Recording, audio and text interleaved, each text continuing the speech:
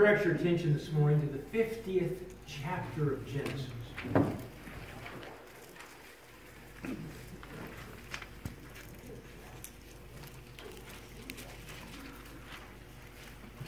If we're going to give this message a title this morning, here's what it would be.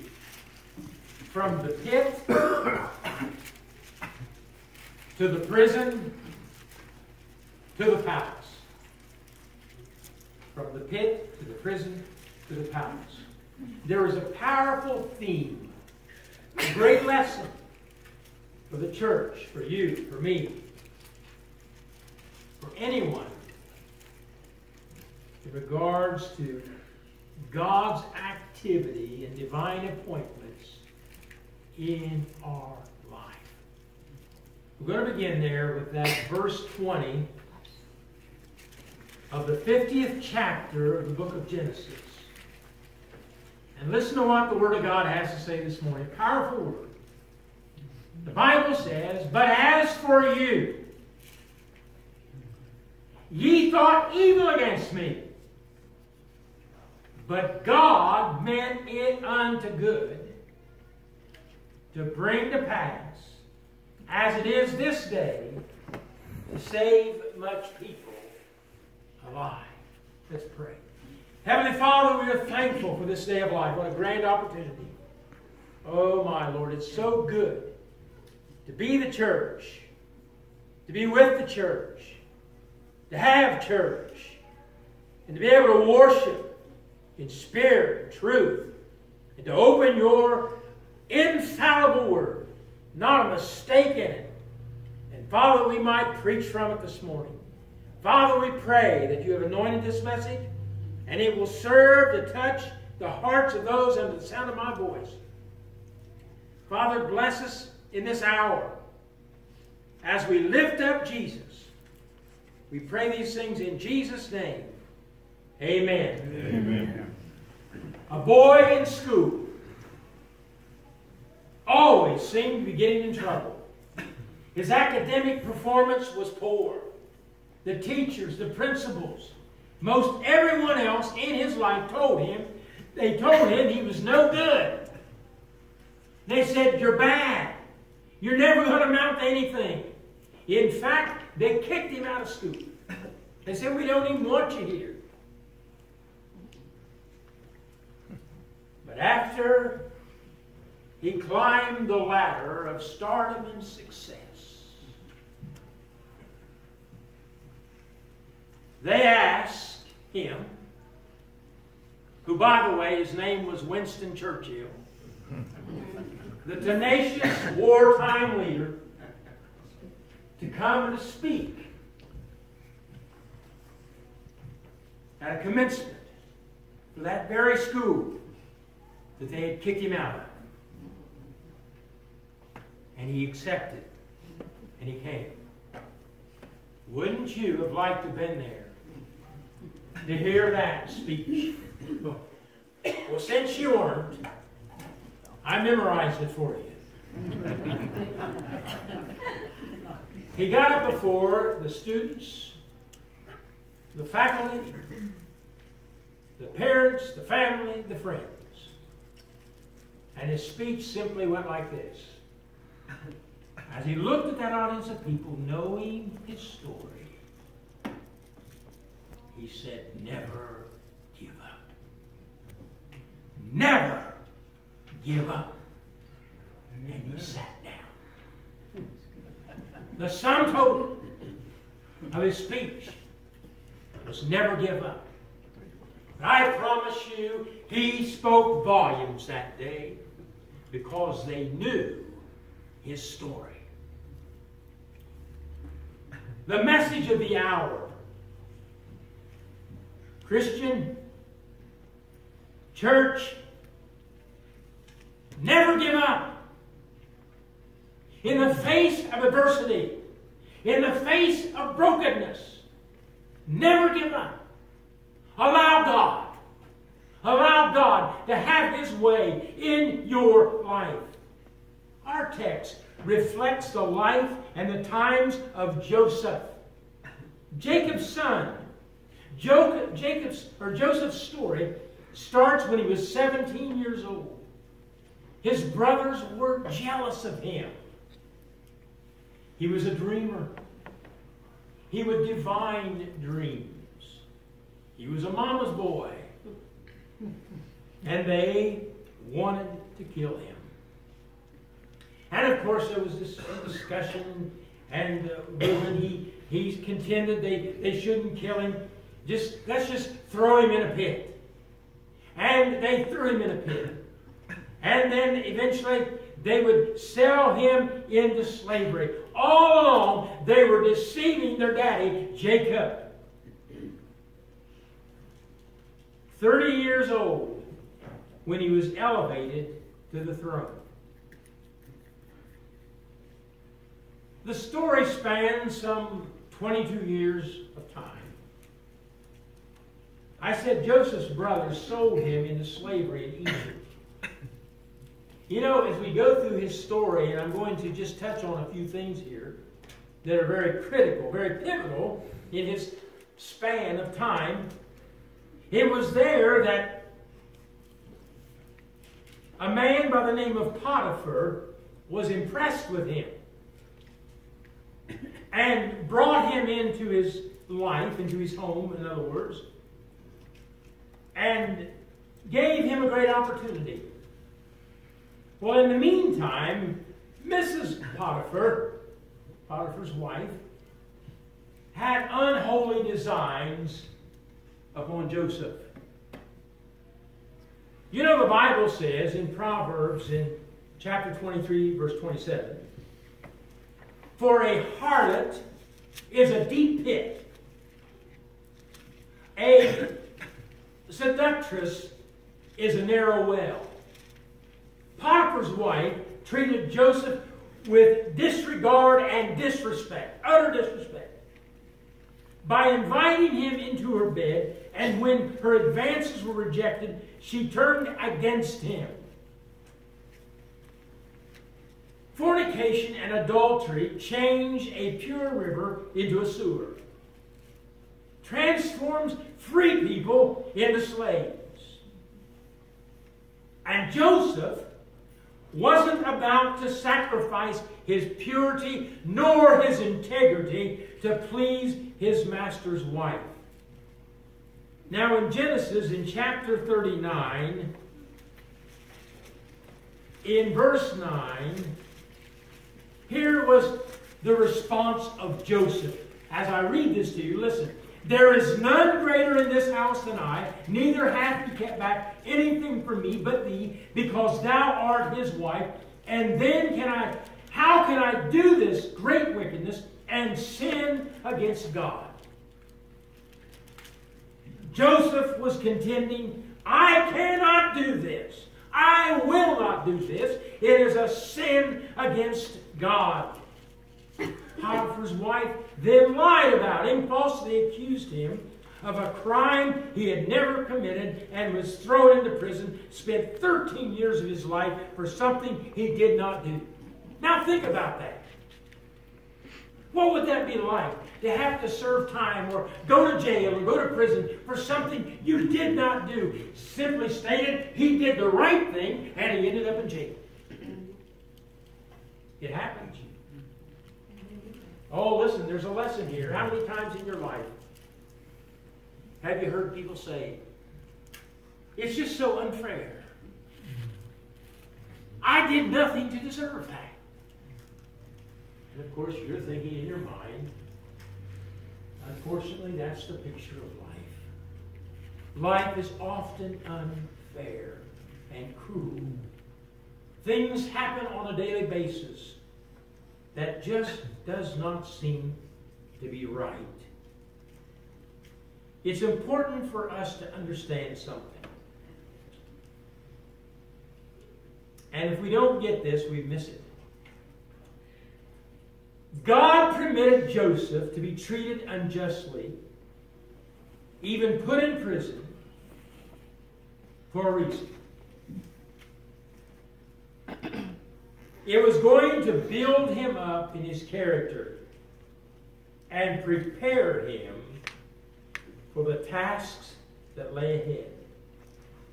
The prison would be a school where Joseph would learn, listen carefully, to wait on the Lord. Do you ever get impatient? I mean, you've got your mind made up how it ought to be. I mean, this is how it ought to work. I mean, I've got this figured out. And so you start praying about it, but all of a sudden it doesn't happen. You ever do that? We get tore up sometimes, don't we? Oh my world's caving in. I mean, I've been there. Chances are you've been there with me. We get tore up. We don't understand. I prayed about this. I'll tell you this. When I was in high school, I was supposed to be studying for a history test. Instead, I was out there playing basketball. And that happened every once in a while. And so anyway, I went and took the test. And I didn't do very well on it. I won't tell you how bad I did, but just put it this way, I didn't do very well. And so I went home, and of course my mother, she wanted to know how I did, and I had to be honest with her. You didn't want to lie to that woman. But I told her what happened. Boy, she was frustrated with me. I said, but Mother, I prayed about it.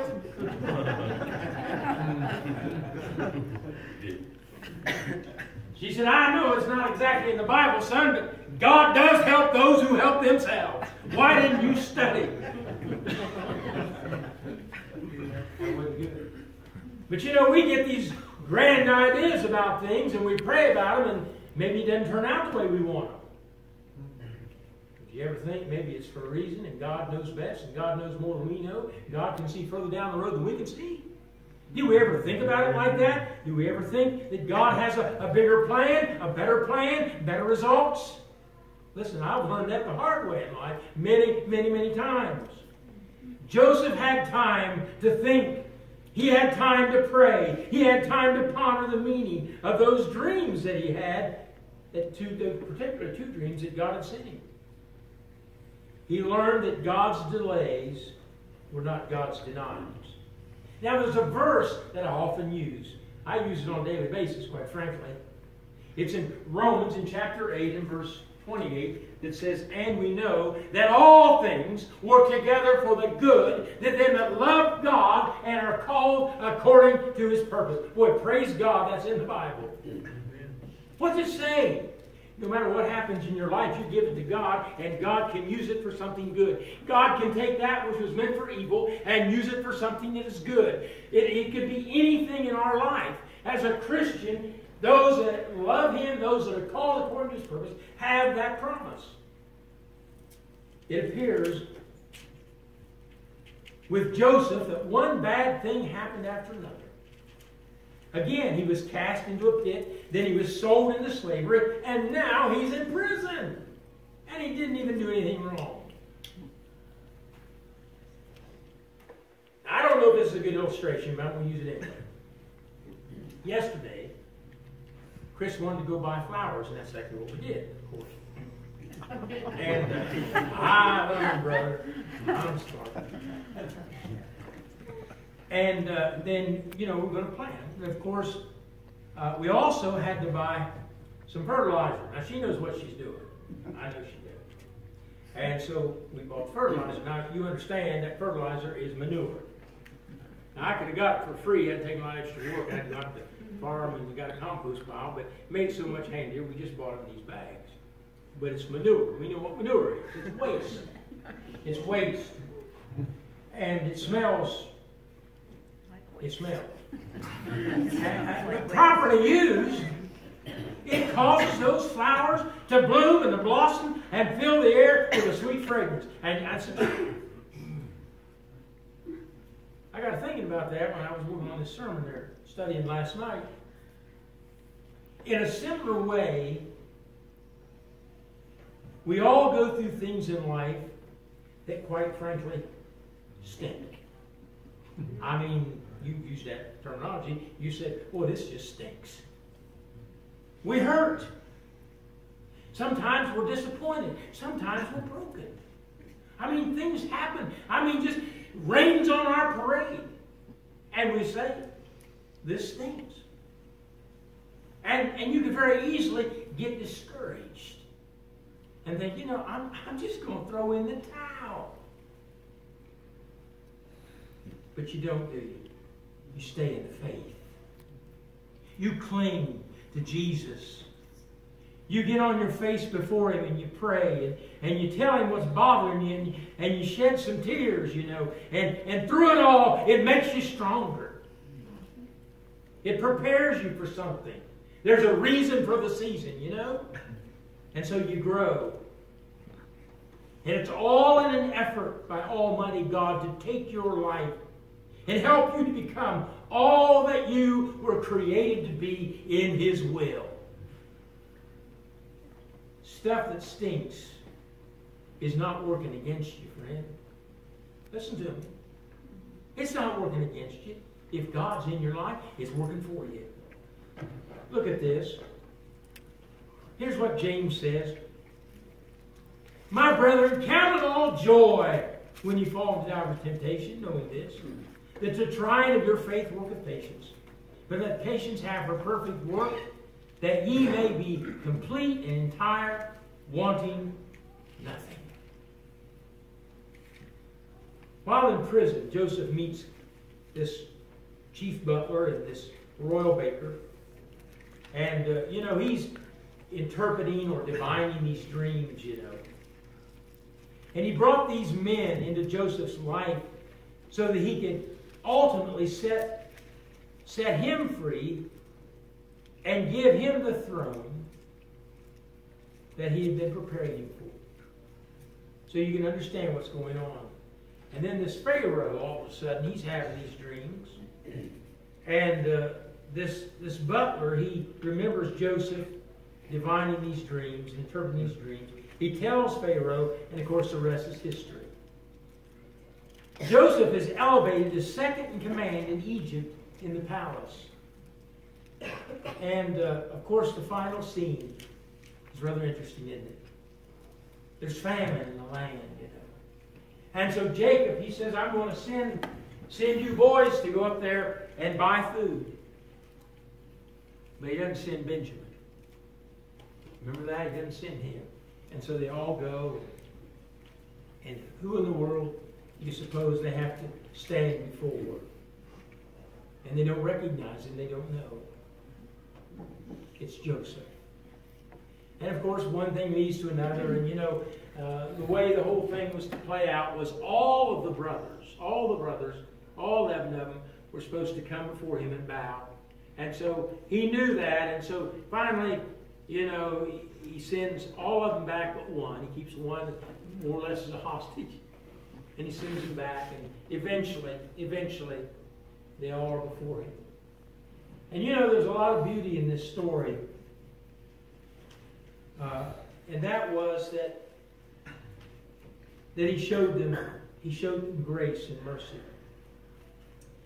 God used a famine and kidnapping and death and dream and plague and the government census to accomplish his purpose. When the boys arrived, Joseph knew that all 11 had to bow before him. So he ended up sending them back. And finally, Benjamin came with all of them. God's grace wiped out the pain and the bad memories of the past and made a new beginning. Did you hear that? That's something you got to understand. I want you to hear that again. In this story, God's grace, God's favor, wiped out all the pain and the bad memories of the past and made a new beginning. You see, the family would come together. There was forgiveness. There was restitution. It's a story from the pit to prison to the palace. Joseph kept growing. He kept getting stronger. His roots kept growing deeper and deeper in his faith in God. You know, when you've done the right thing, but bad things happen, I want you to remember something. And that is that God has the final say.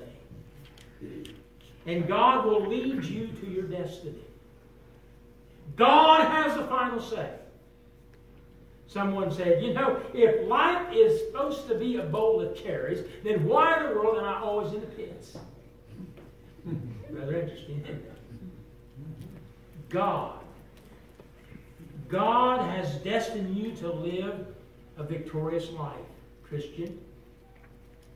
You know, that depression is not the end. Did you hear me? It's not the end. That sickness is not the end. That broken relationship is not the end. That addiction is not the end. That life of sin is not the end. Don't let the disappointment steal your fire, steal your compassion, or your hope of eternal life. It's not the end. There is hope in Jesus Christ. Yeah. Right. I want to show you something real quick here. You remember Bartimaeus, the blind man in the Bible? You remember he heard Jesus coming down the Jericho road. And so he positioned himself. And as he was coming down the road, he began to cry out, "Oh, Son of David, have mercy upon me." You remember that? You know what happened? The crowd. Man, they got a hold of him. They're trying to hold him back. They were trying to keep him from Jesus. They were trying to quiet him. They were trying to shut him up. But he kept crying. He wasn't going to stop. He was pursuing Jesus. Did you hear me? I mean, he was pursuing Jesus.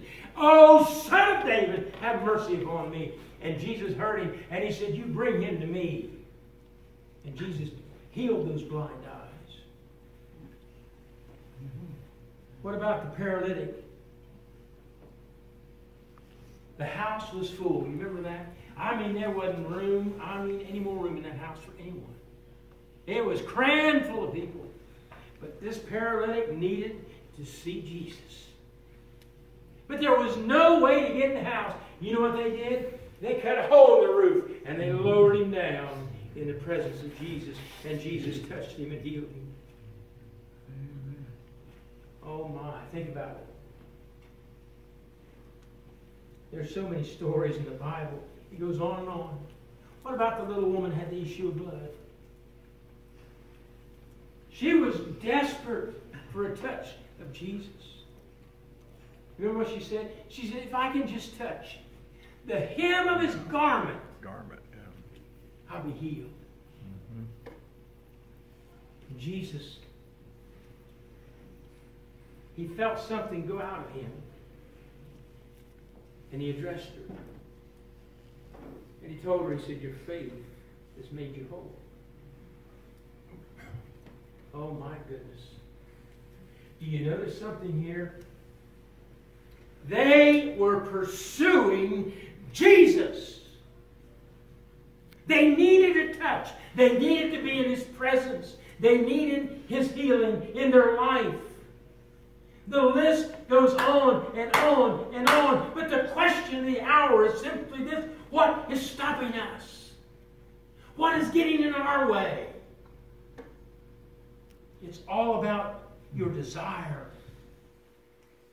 to pursue Jesus. Do people want to be saved? Do they really want to be saved? Do they really want Jesus to be the Lord of their life? Do they really want to go to, I say really want to go to heaven? What's stopping them? They need to pursue Jesus. Oh, there'll always be someone trying to hold you back. There'll always be something in the way. There'll always be an obstacle. Satan is not going to let you to approach Jesus uncontended. But my friends, he'll make a way. Whether it's through the roof or through the crowd, he'll make a way. You must pursue Jesus. You must respond. You must react to the mercy and the grace of God. Amen. You cannot sit idly by and not do anything. Jesus says, "Come unto me." Come. He expects you to come unto him. He did his part when he died upon an old rugged cross, shedding his blood, suffering pain like no other man has ever suffered, taking all the sins, the burden of the world upon his shoulders. He did for you what you could not do for yourself. But friend, you can pursue Jesus. You can obey the gospel of the Lord Jesus Christ. you can come out of the pit. To be, you can be pardoned from prison, death row, set free by the blood of Jesus. You can reach the palace on heaven's peaceful shores. The gospel of Christ, the life of Christ, epitomizes our story. Did you hear that? It epitomizes our message. What Satan meant for evil. What Satan meant for evil. Listen to me. When they took Jesus and crucified him, when he was suspended between heaven and earth, and old Satan was happy and a smile from ear to ear. Oh, we've killed Jesus. What he meant for evil, God used to redeem the world. God used to give you eternal life. Because the Bible says on the third day Jesus Christ arose from the grave. God gave him life.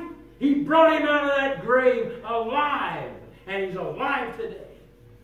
Amen. What God turned around was Satan's attempt to destroy him. God used it for victory. What about you this morning? Maybe there's someone here that needs to obey the gospel to give their life to Christ. Maybe that's what it is. Maybe you need to come and put your faith in Jesus, repent of your sins, confess Christ. Be immersed, baptized for the remission of your sins, be the Holy Spirit, buried in that watery grave, raised to walk in what? What's the Bible say? A newness of life. Well, I like this. It says, old things are passed away, behold, all things become new. Maybe, just maybe, your life is broken. There's something hurting. There's something wrong. It could be any number of things. But you know what? It doesn't matter what it is. The blood of Jesus Christ is the answer. The cross is the answer. The Bible says that we are healed by his stripes. No matter what it is, you just bring it to Jesus. No matter what you have to go through, you just pursue Jesus. You just get there. He'll take care of you. I want to close with this. There's an old story that I've told over the years. And it goes like this. There was an elderly lady. She had cancer. She was dying. And she knew it. There was a young preacher.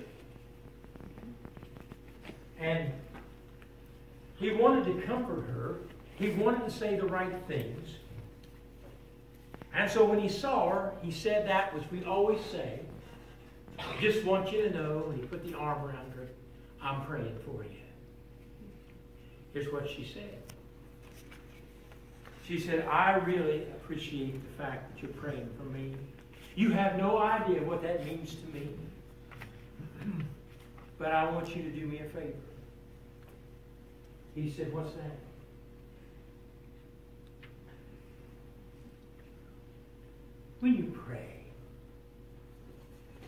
When you pray for me, pray that I do not waste this suffering. My. No matter what you're going through, don't waste it. God can use it.